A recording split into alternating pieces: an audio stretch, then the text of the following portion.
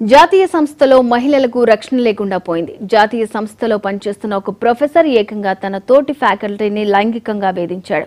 ఉత్తర భారతదేశం నుంచి వచ్చిన NIN లో ఒక విద్యార్థిని వర్క్ చేస్తోంది. ఇందులో సీనియర్ ప్రొఫెసర్ గా పనిచేస్తున్న భాస్కరాచారి తనను లైంగికంగా వేధిస్తున్నారని ఉన్నతాధికారులకు ఫిర్యాదు చేసింది.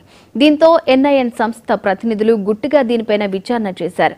భాస్కరాచారి విద్యార్థినుల పట్ల అసభ్యంగా ప్రవర్తిస్తున్నారని తెలిసింది. దీంతో శాఖాపరంగా చర్యలు తీసుకుని సస్పెండ్ చేశారు. అయితే సదరు ప్రొఫెసర్ పైన పోలీసులకు ఫిర్యాదు చేయడానికి విద్యార్థిని భయపడింది. దీంతో సిటీ పోలీసులు రంగంలోకి దిగి విద్యార్థినికి ధైర్యం చెప్పారు.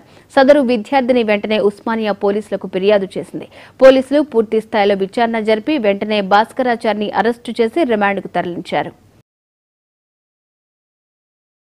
జాతీయ సంస్థలో మహిళలకు రక్షణ లేకుండా పోయింది. జాతీయ సంస్థలో పనిచేస్తున్న ఒక ప్రొఫెసర్ ఏకంగా తన తోటి ఫ్యాకల్టీని లైంగికంగా వేధించాడు.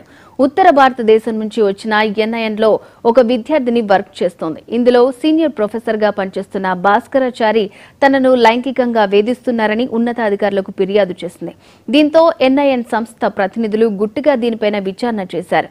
భాస్కరాచారి విద్యార్థినుల పట్ల అసభ్యంగా ప్రవర్తిస్తున్నారని తెలిసింది. దీంతో శాఖాపరంగా చర్యలు తీసుకుని సస్పెండ్ చేశారు. అయితే సదరు ప్రొఫెసర్ పైన పోలీసులకు ఫిర్యాదు చేయడానికి విద్యార్థిని భయపడింది. దీంతో సిటీ పోలీసులు రంగంలోకి దిగి విద్యార్థినికి ధైర్యం చెప్పారు.